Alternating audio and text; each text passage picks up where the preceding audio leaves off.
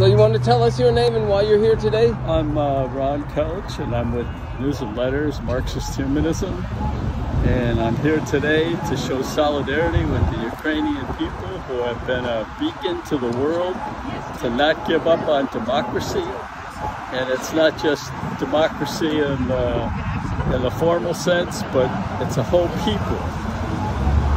Jews, Russians, and Ukrainians that have been a beacon to the world that's devolving into fascism, devolving into hatred of the other in this state of the world that has little hope for youth and needs a return to the humanism of the idea of freedom that begins with one's actual life activity. These people are telling the world that we don't have to live under the god-awful fascism and interminable totalitarian turn that Russia has given the fascist movement in the world.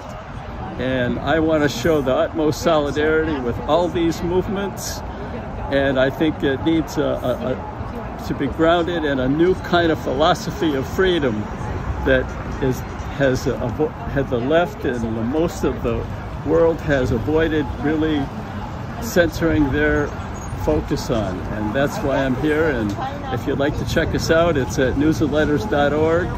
And I have an essay on this very question, and thank you. Thank you very much.